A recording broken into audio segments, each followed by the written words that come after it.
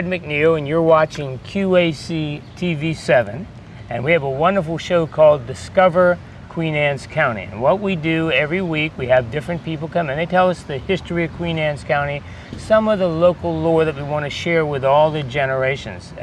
Today, I'm delighted to have a good friend of mine, Scott MacGlashan. Scott, thank you for being with us. Good morning, sir. Scott is the clerk of the circuit courts for Queen Anne's County, and Scott is a wonderful singer, a walking historian, and you can see we got all types of goodies here.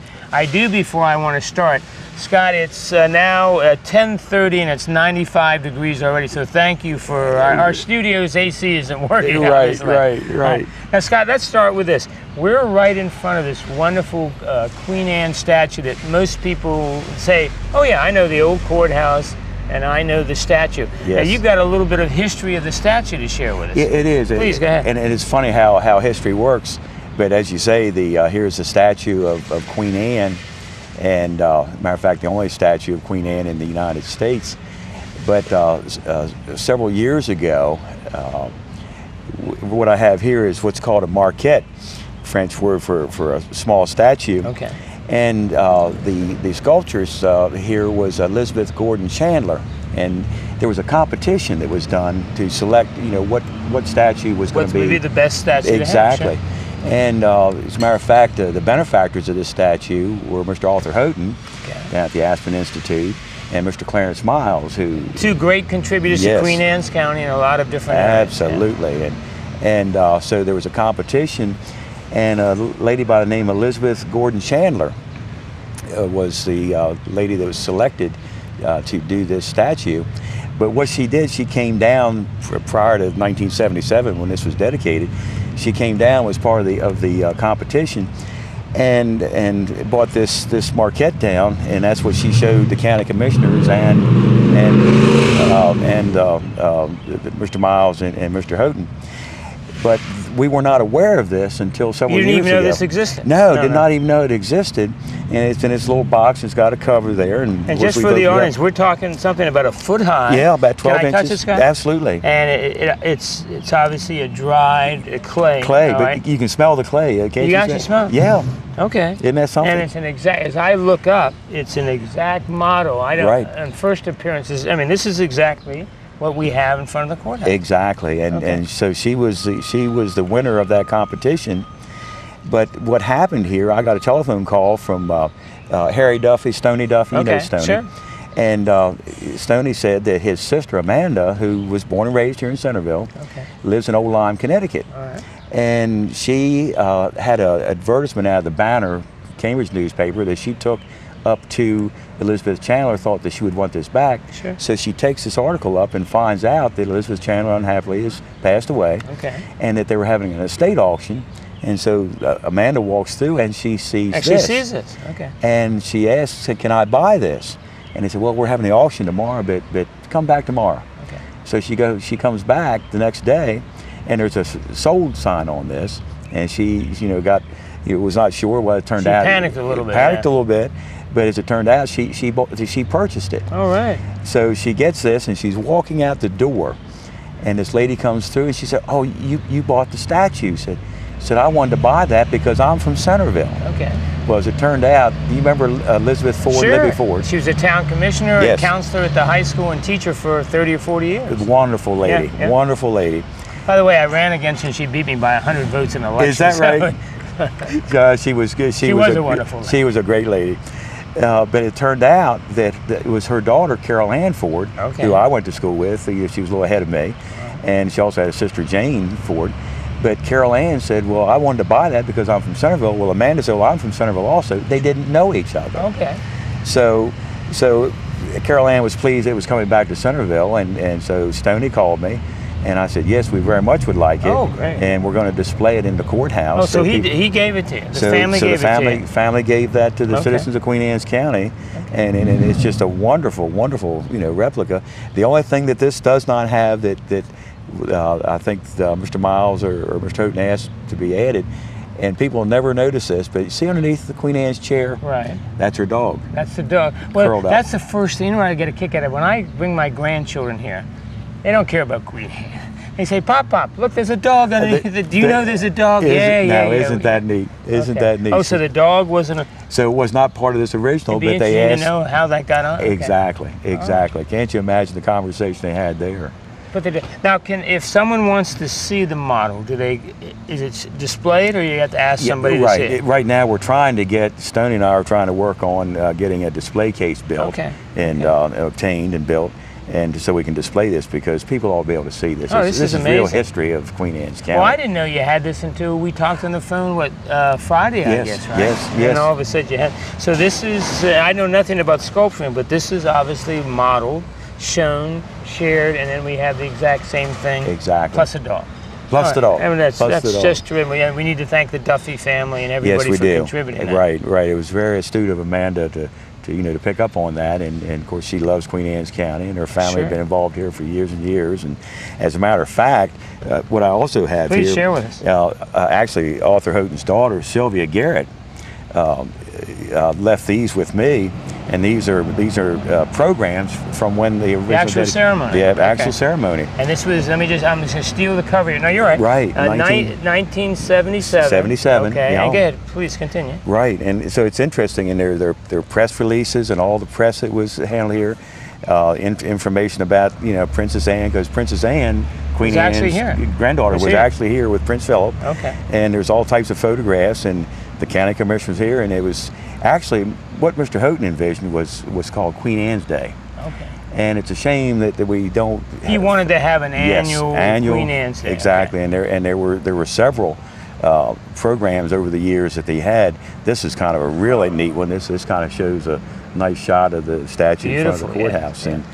And the ironic thing, like I say, 1977, years before I ever contemplated being, representing the people as their elected clerk, we were invited, Carol and I were invited to go down to Aspen Institute because I had a dinner one night. Okay. And so the security was tight, and so you had the state police were there and everything. But the thing was kind of ironic. We were out on the lawn and had dinner there.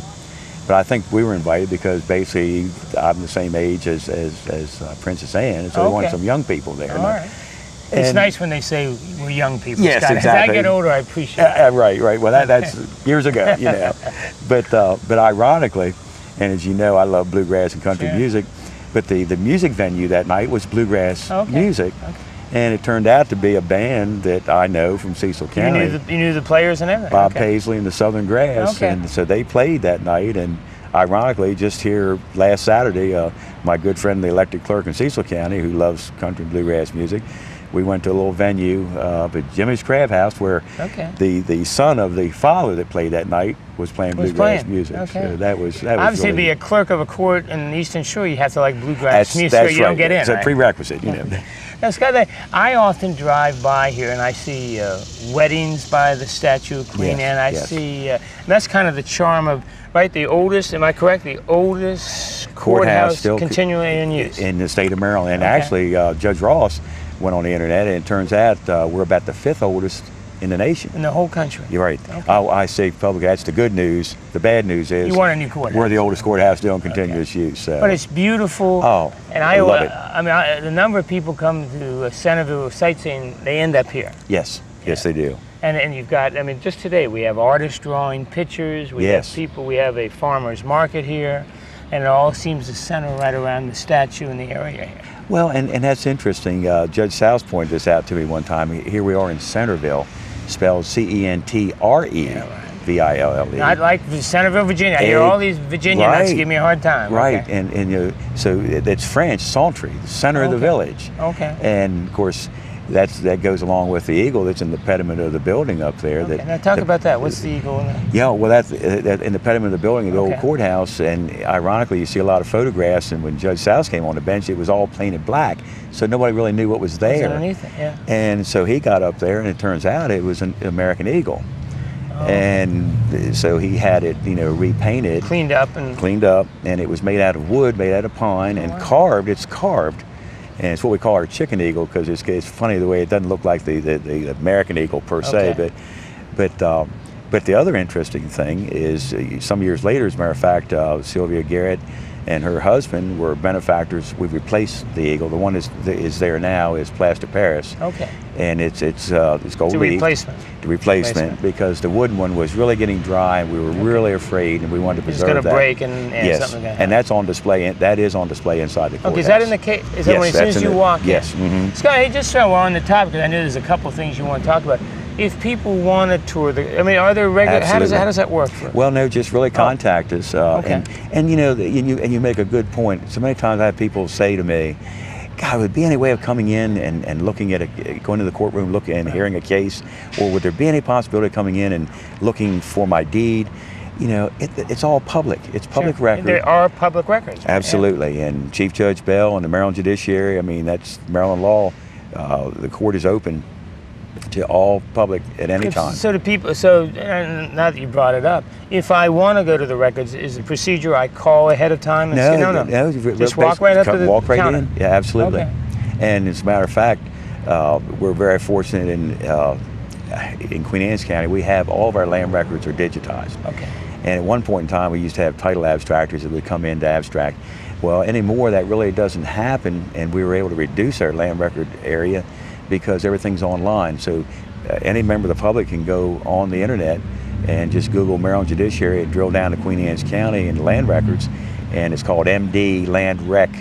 That's MDRECLAND and .net, and they fill out an application which for username and password. The only reason for that is because that goes to Maryland State Archives. They assign you a username and password. It just makes it easier the next time you get on. Right, and we don't want people out of China mining, you know, the land records and just sitting on there. But so people do that, and the same way with plats, plats.net.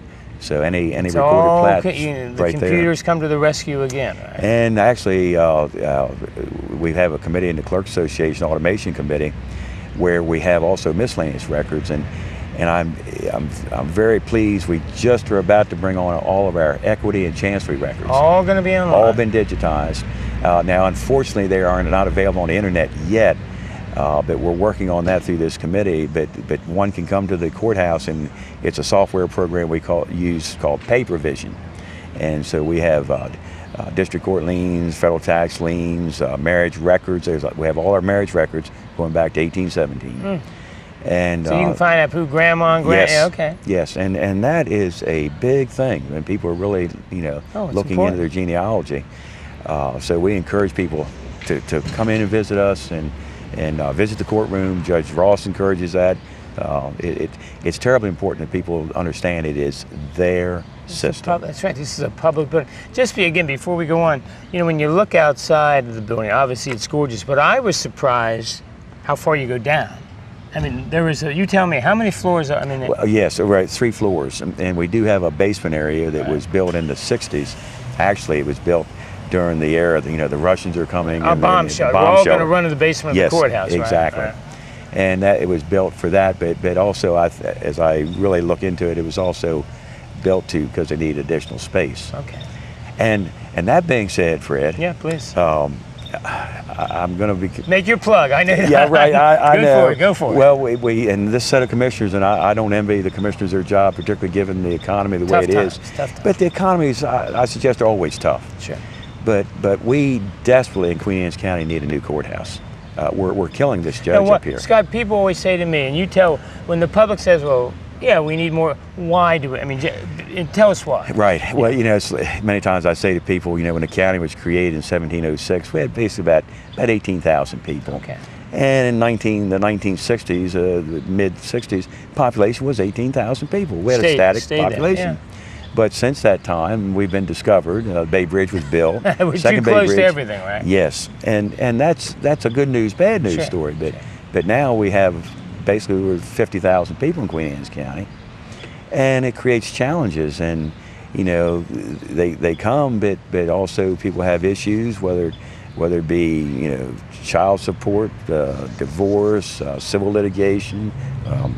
Thank goodness we have our criminal side is low or lower. Fingers crossed when we say that. Yes, Fingers crossed. Exactly. Although we are experiencing some very unhappy situations. Well, we were talking before the show. As population increases, unfortunately, very often crime increases. Yes, right. And so our caseload, actually Judge Ross is, if you divide the number of cases across all the Maryland Judiciary Circuit Courts, he's handling more cases per judge than any judge in the state. And we're killing him. But you say, well, we'll get him a second judge. Well, Judge Bell stood right here, and Judge Cathell, Court of Appeals, and said, Scott, you will not get a second judge until the county provides, the facilities. That's kind of the deal. That's the boss speaking. Right. That's the boss. Yeah, and the reason for that, people don't understand the district court, which is the brick building right across the street. And that's the Carter Hickman. Carter and Hickman, building. That is a state building. That is a state court. Okay. Totally separate. Totally separate. And although we're one judiciary, and of course people can appeal from the district court, but when they come to the circuit court is a county court. Right. And so the physical plant, the physical building is funded by the counties and Baltimore City. All that's true across the whole state of Maryland. But we've got property across the street, and I maintain that the courthouse should remain in downtown Centreville, just for what you pointed out earlier. Just for convenience. Exactly. And it's the center. It's the center of the town. Exactly. It breaks my heart, and you probably travel and you go through these nice, quaint towns all over our nation. Well, usually they have a bypass built there, and then everybody rushes to build on the bypass, and you end up with buildings downtown that are boarded up. You don't have a center. You don't have a center, right. Village. And I think that is terribly, terribly sad. Why do people move to Queen Anne's County? They love the ambiance. It's a village. I rode my bike up. Yes. You walked out of your office. Yes. Our producer walked across the street and made it very nice. Absolutely, absolutely. Scott, what would if and when we did get a new courthouse, which you said would be right across the street, this will remain? What do you think? Right, and thank you for asking that question, because I've had people say, well, you can't tear that down. My God, it would never be torn down. I would be standing in front of it, You and I'd all be chained to the building. That's exactly right. But it should be renovated, and the Orphans Court wants to come back. Judge DePietro wants to bring his court back where it was originally. Okay. Right over here. And Wednesday Ann Cannon, our Register Wills, her office would come back. So the Judge of Orphans Court would be, I said, and they're currently in the Liberty Building. Which would free up space in the Liberty Building. Makes sense. And also that would still leave room left over. I mean, the county can look at many things, but maybe the state's attorney, So you'd have some room. We keep it. Scott, so where are we? Because of the economy, we're just stuck. Right. The commissioners are really faced with a real challenge there because, matter of fact, we had a meeting in Annapolis with the comptroller last week and his deputy, Jerry Klausmeyer, and members of the courthouse committee, Tom Sequala, Cal Gray, Nick Diotis, who chairs that committee. Were there. Ken Jandura, who is with AECOM, that's been working with the study. We were there to talk, and because Anne Arundel County built a new courthouse. Oh, they did build it. They moved ahead. Okay. And they did move ahead. And probably the main thing I got from that meeting, we were trying to look at a public-private partnership. Sure. That may or may not be a vehicle. And Greg Todd was also there, the county administrator. And so those folks have to sit down and do some planning, but the planning has been going on. How many years now? Well, 10, 15, 20, you tell me. My dad was, this is a subject matter in 1990, and so here we are. But so something has to happen.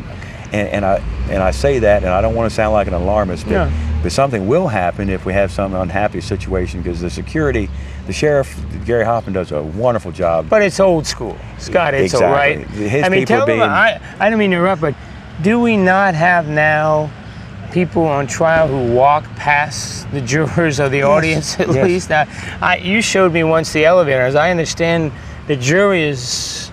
They're confronting these people. Exactly, right? and that's just not good. No, it's not good for either party, right? No. We're doing judicial business in the 21st century with an 18th century building. Okay. So it's time for change. It's time for a change. I'm a taxpayer like everybody else, and but we need to do something. It's like Jim Friel Sr. told me years ago. He said, Scott, you do not let your infrastructure fall down around your ears. No, let's build something new and get a new judge and move on. Yes, right? exactly. Now, Scott, you had a couple other topics you want to share. Just a quick thing about jury. We changed as far as our jury system works, and I've had several people approach me. I used to be the jury commissioner, but Judge Ross and I went to the county, and we now have Miss Dawn Knock who is the jury commissioner. She's also the ADR coordinator for mediation, and she's also the assignment clerk. So that's worked out well. But people say, well, will I get another notice? You know, once I get my notice. So when in the I mail? get a notice in the mail, you've been selected from the pool, and that's a citizen's responsibility, yes, right? Yes. And we don't let anybody get off, right? It's fair. But we can move them around. I mean, that's the critical You're thing. flexible. You're flexible. The court's flexible. Judge Ross is very flexible. But they want to know about, well, I have a notice for what day I show up. No, you won't be. And what you're asked to do is to either call in every night. There's a number they can call. Exactly, because they're only on for a month. It used to be on for 6 months. I can remember when I first moved here 30-some years ago. It was like you're on from December to June or something like exactly. that. Yeah. Well, now it's only 30 days. Okay, and even within that period, Judge Ross and Dawn has the authority to move people to another month. You know, because we don't want to help them out. Exactly. But what I suggest people do is go on the internet and go to the court's website, and we have a jury section there, and it actually gives juror numbers, and you can really look there and see exactly what days. When you're going to be online. Okay. Believe it or not, the largest complaint I get from people after they've served jury duty say, gee, I was on jury duty for 30 days, but all my trials were canceled. Oh, I know. You know, and which is good, but they've still done a great service for the county and the court, because they were available, ready, willing, and able to do their duty. Scott, I'm going to say I was called for the grand jury, and I was called for regular jury, and if you haven't done it as a citizen, it's a wonderful way to get I think, a closer look at how the judiciary system works. And once you've done, you go, hey, wow, this is not a bad thing, and it works. Right. Yeah. I've had so many people tell me that. You know, we know people are busy, and people's schedules and the economic impact of it. So we try to reduce that and still have their system work. Well, it's their community. It's just like voting. Do it. Yes. Right. Yes. Then I always think then you can't complain if you voted. That's if you serve on a jury, then you can say, hey, I'm part of the system. Yeah, it works. Well, you know, you make a good point there. I've had people say to me, well, I don't vote because I'm not registered, but I don't want to be pulled for jury duty.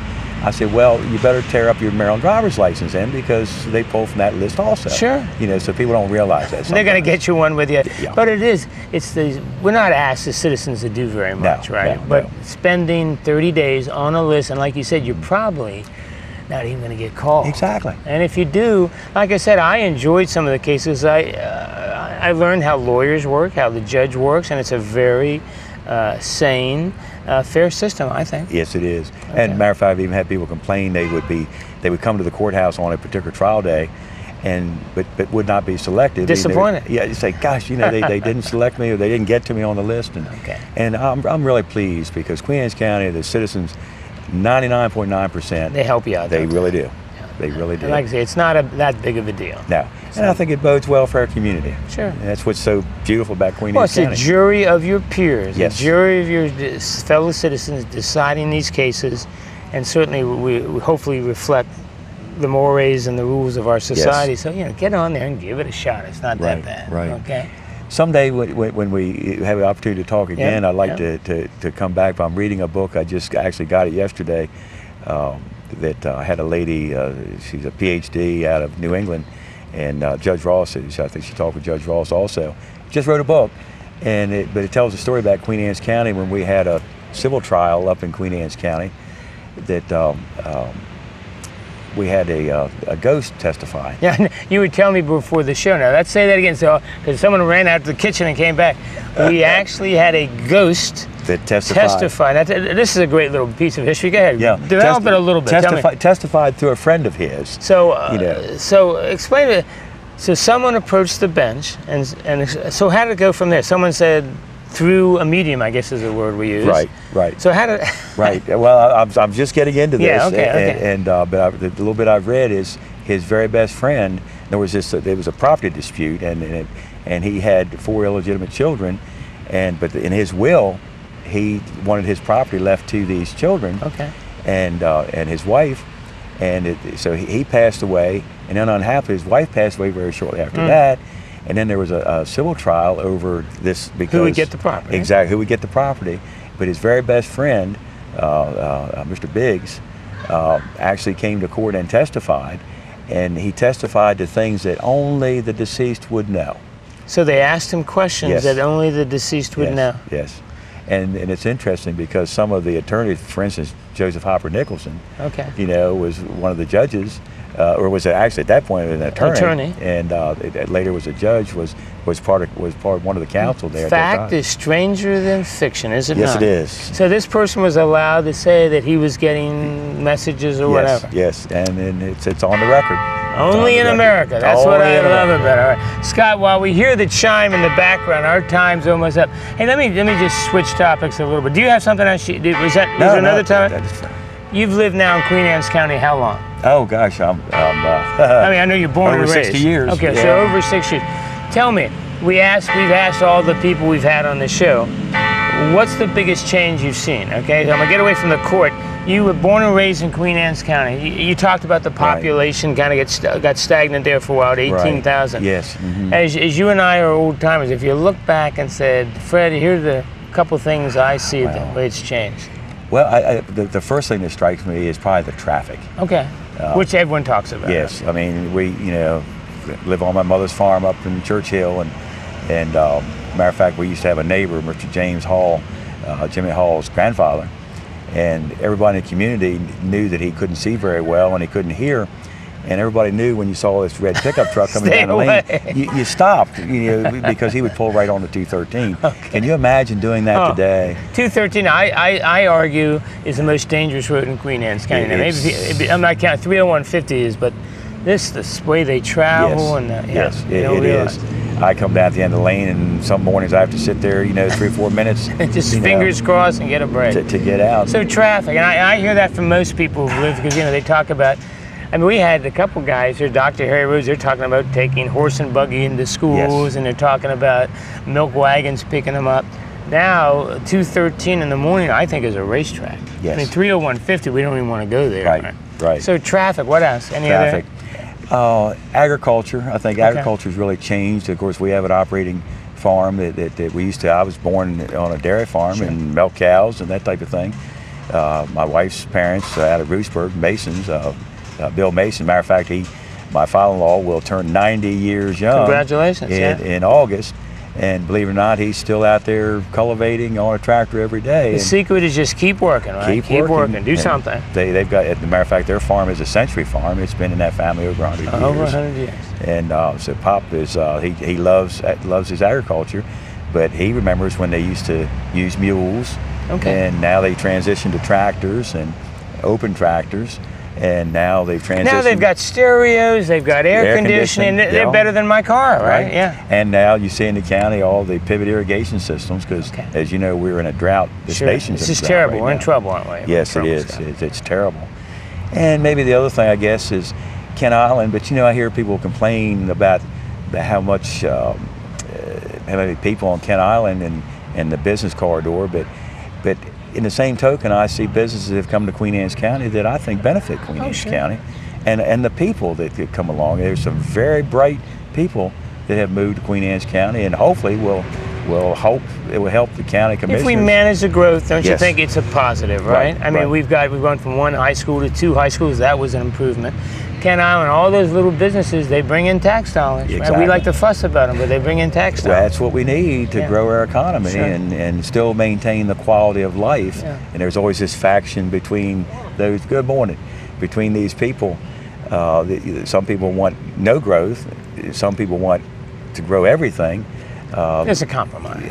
Exactly. I think there's a middle ground there, and I think that the word is sustainable growth. Okay. And Scott, let me ask you if there's one thing you could give your grandchildren, that you had in your life in Queens. If I said to them, all right, Scott, you get the magic wand, and you're going to say to grandchildren, when you're 60 like me, is there one thing, like with me, I always tell people, I don't lock my doors at night. Right. There's this safety. I hope my grandchildren get that quality of life of, you went back to the village concept. Right. Is there one thing you'd like to leave your grandchildren? Well, I think just what you said, I would like to leave them and hope their children would enjoy the quality of life. And that's what I think Queen Anne's County provides. We're not the asphalt jungle, and I don't think we should be. Scott, here's my index, and we're about ready to stop. My index is Centreville. I have relatives come from Boston. We have relatives from overseas. they walk around with me and their mouths drop because I say hi to everybody. And what happens, Yes. they say hi back. Yes, yes. And I have friends from Boston said, Fred, if you said that to a person in Boston, they're blowing whistles and calling for the cops. I know. It's that small town environment, which I think we love. Well, you know, that's interesting. I use that as a gauge. You know, when I go to the bank, take the People's Deposit or down to Edwards Drugstore, if I meet someone on the street, I will acknowledge them and speak to them. Sure. And hopefully they do reciprocate. But you see some people that they walk with their head down and they don't look up. It's a shame, isn't it? It is a shame. You know that they've come from some environment where you just don't do that. And we still do it, and that's what makes it nice. I hope that never changes. Well, Scott, I hope you never change. You become an institution in Queen Anne's County. I'm getting old. Scott, we're both getting old, okay? Well, this is Fred McNeil. You've been watching Discover Queen Anne's County. I've been delighted to have Scott MacGlashan with us, who shared with us where our Queen Anne's County or statue of Queen Anne's came from, shared a little history. So thanks for joining us, and we'll see you next time.